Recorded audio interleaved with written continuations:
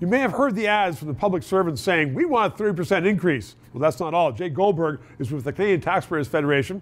It's their job to find out what's going on with that, and he joins me because I want to find out what's going on.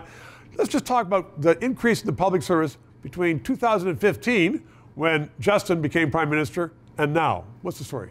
So originally you were looking at 260,000 members of the federal government. Right. We're now up to 335,000. That's like a 33% increase over the Trudeau government's tenure. And I have to ask, is the government 33% more effective than it was at that time? I don't think so. Ask anybody trying to get a passport or trying to do anything with the government. I'm in a big line for a passport. I'll tell you, the passport office is not working 33% better than it was 7 years ago. So, I mean, there's one thing about maybe there's so many civil servants that are falling over each other, but also the cost of it, but also what are they doing? Are a lot of them there to watch you and I watch this show and tell somebody not to watch it? It's a very good question. I'd love to know, but it's costing taxpayers $55 billion a year to pay these people. And, you know. So let's just go back to the ads, because I did some research and they're saying they want a 30% increase, but they also want to work at home. The leader said, we want to work at home unless you can tell us convincingly why we should go to the office. And then when we're at home, we want to be paid for the sandwiches we make. It's obscene. It's obscene. Nowhere in the private sector could you be asking for anywhere near that and still have a job. You would not see that. Well, exactly that.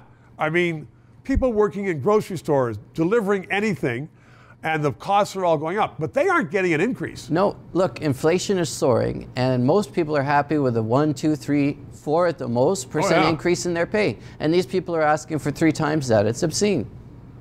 So why is the government adding all these people on? I mean, is the Taxpayers Federation the only organization that's holding them to account? Like, why don't you just hiring like crazy? They're hiring like crazy. We're certainly there to call them out on that, but a 33% increase, we're not seeing any more effectiveness. In fact, it's less effective. It is less effective because there are more people doing smaller jobs. But I'm wondering then, is this a real case of the Trudeau paid media? And we don't hear about this in the mainstream media because Trudeau's paying their salaries.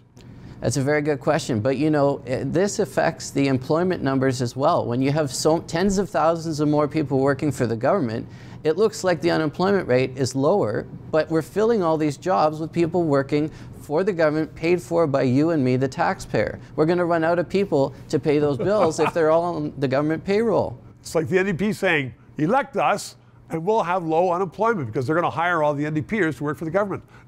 Jay, thank you very, very much. It is really distressing, although one of the producers now is shaking his head at me saying, the NDP doesn't do that. Yes, they do.